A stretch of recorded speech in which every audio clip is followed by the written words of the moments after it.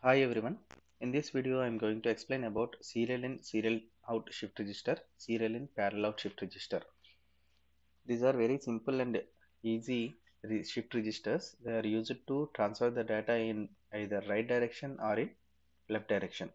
So the first one is serial in, serial out shift register.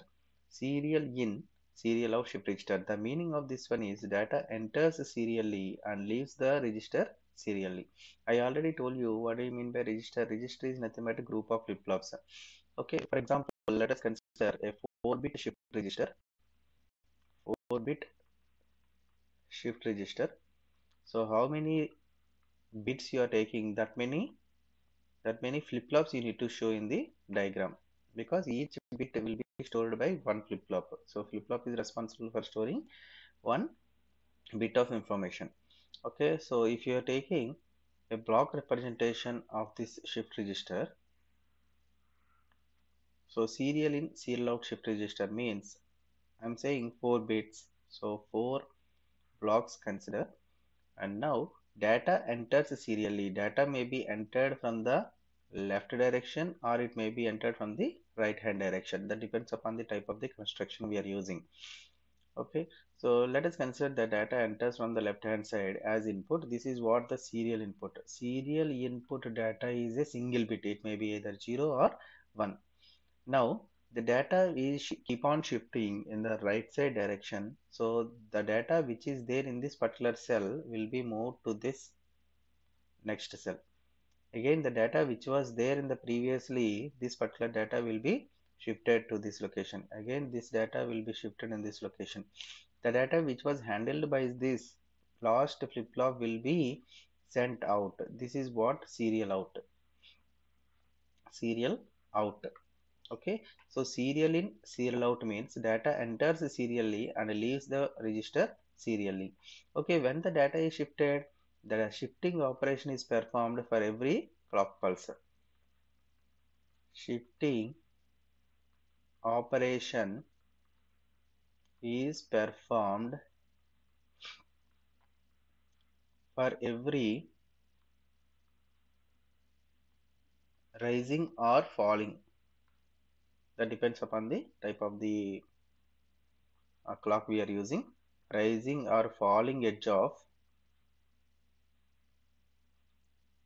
clock signal. Okay, this is what the serial in, serial out shift register. Now let us see the same serial in, serial out shift register with the flip-flops diagram. Okay, using D flip-flop. Okay, this type of flip-flops can be constructed using any type of flip-flops.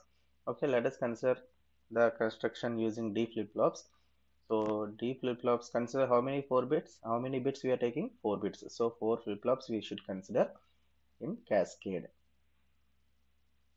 Cascade means one after another. Okay, I already told you all these flip-flops are having input, that is a synchronous or synchronous clock signal. All these flip-flops we are giving synchronous clock signal.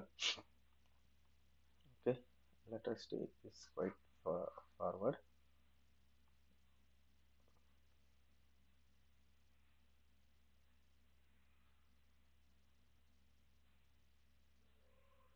So 4 bits, 4 flip-flops we are taking. Okay, so here it is, the first serial in data enters serially. Serial in data bit, that may be either 0 or 1 new bit. It is D flip-flop. Again, the output of this one is connected to this D flip-flop. This is Q, and again the Q is connected to the next flip-flop. This Q is connected to the next flip-flop, and this is the serial out. Serial out. Okay, suppose if it is 3 bit of information, then 3 flip-flops you have to consider, and from third flip-flop onwards we are getting the serial out. Now, as I mentioned, it is a synchronous registers, so all these clock signals are common and will have a change at a time altogether. This is the clock signal. So whenever the rising edge of the clock occurs, automatically the data will be moved from first data, new data to the output, again the previous data to the here, and again here the data will be here.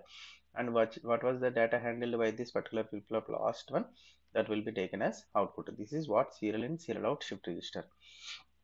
The same can be constructed using JK flip-flop also, just by taking the same construction. Instead of D flip-flops, we can also construct using JK flip-flops, using JK flip-flops, using JK flip-flops. So 4 flip-flops here also we should consider.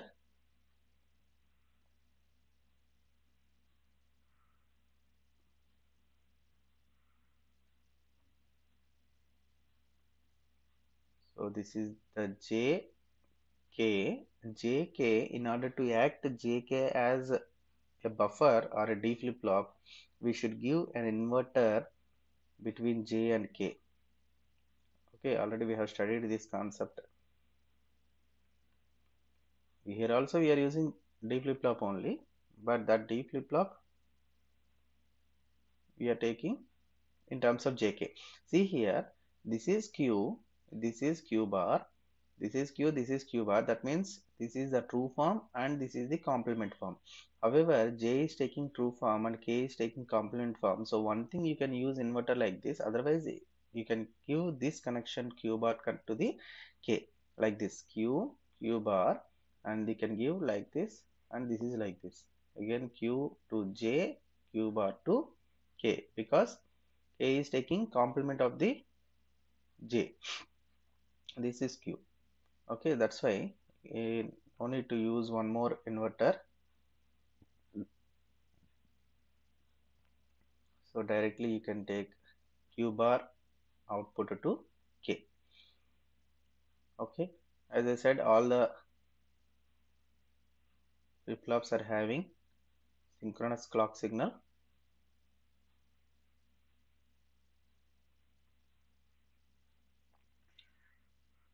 So that all flip-flops will change, that will transfer the data at a time. Okay, this is serial in, this is clock, and this is serial out. Okay, this is what serial in, serial out. There is no intermediate outputs taken. In serial in, serial out, the data may be entered from the left hand side or right hand side, and data may be collected from the right hand side or left hand side, vice versa.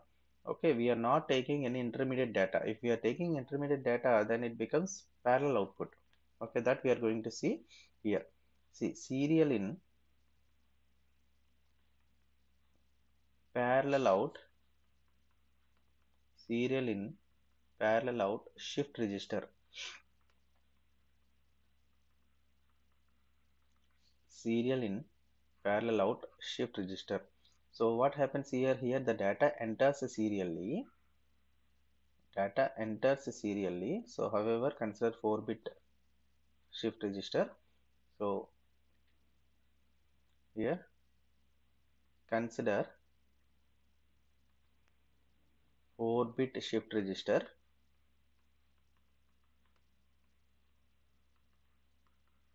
Okay, see, data enters serially. See, this is serial in, and parallelly means, parallel means what? At a time, from all the flip-flops we are taking the output. So here we have to take, here we have to take, here we have to take, and here we have to take. All these are parallel outputs. Okay, let us suppose 4 flip-flops are there, 4 outputs are there. So Q0, Q1, Q2 and Q3. These are the 4 flip-flop outputs at a time we are getting whenever the clock pulse occurs. Okay, so data enters serially and leaves the flip-flop parallelly. That's why it is known as serial in, parallel out, shift register. Data enters serially and leaves parallelly for every clock pulse. For every clock pulse, rising edge or falling edge. Okay, now let us see how this is happening. So 4-bit serial in, parallel out, shift register. Consider 4-bit means 4 flip-flops.